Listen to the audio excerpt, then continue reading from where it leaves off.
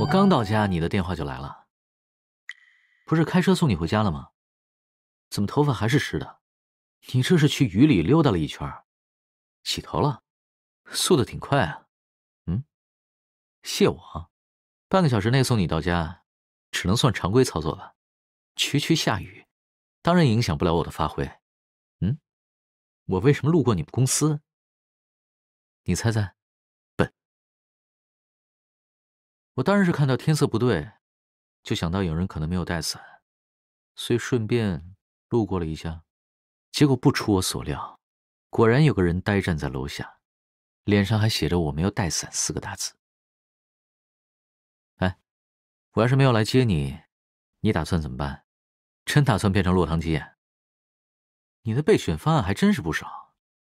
不过像什么等带伞的同事一起走，排队等出租来接，除了这些你就没别的想法了？